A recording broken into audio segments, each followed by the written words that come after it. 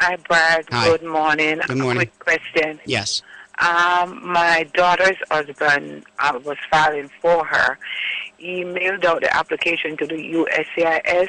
Right. She's in Jamaica, and Right. she had a son also. He's a citizen here.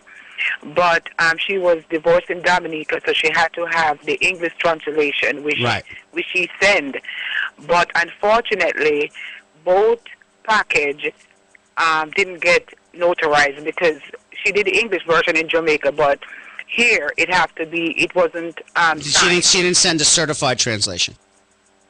Is that what you're saying? She had to send both. She sent a copy of both, Right. of the Spanish and the English. Okay. But unfortunately, the English was supposed to be certified, which she did here. Somebody certified that they are fluent in English and it's a true transcript. Okay.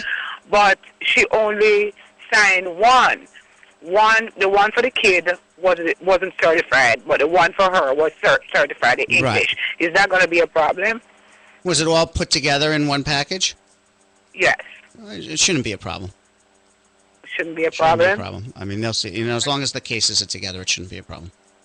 Okay, it was an oversight. Apparently, you know that the boat was to be certified. I mean, you can't do anything about it now, but I wouldn't worry too much about it. Let's see what they say. But if the cases, I mean, because you're filing one visa petition for the wife and one visa petition for the stepchild, those are two separate applications, but they're kind of more or less together.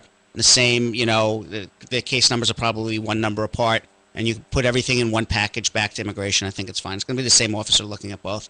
So unless that officer is really, a stickler, it should be okay.